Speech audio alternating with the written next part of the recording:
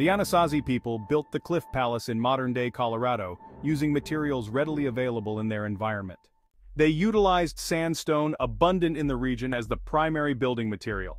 The sandstone blocks were expertly shaped and fitted with remarkable precision, creating sturdy and enduring walls. Wooden beams supported the ceilings and upper floors.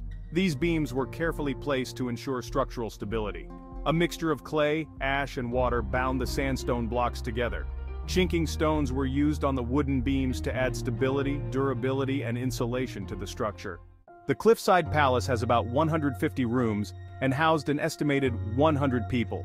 The palace had about 3 different types of rooms. The living room, the primary living space for families, was about 6 to 8 feet in length and width.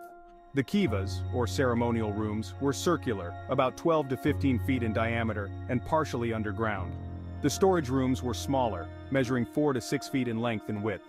They often stored food, tools, and other important items. The Anasazi people were Native Americans located in the Four Corner region of the United States, where the borders of Colorado, Arizona, Utah, and New Mexico meet. The Anasazi occupied the area for about 700 years, from 500 AD to 1200 AD. The location of the palace was strategic. It naturally protected against potential enemies. The position of the palace made it difficult for invaders to gain access. Despite their well-documented life, their sudden departure from the Cliff Palace remains a mystery.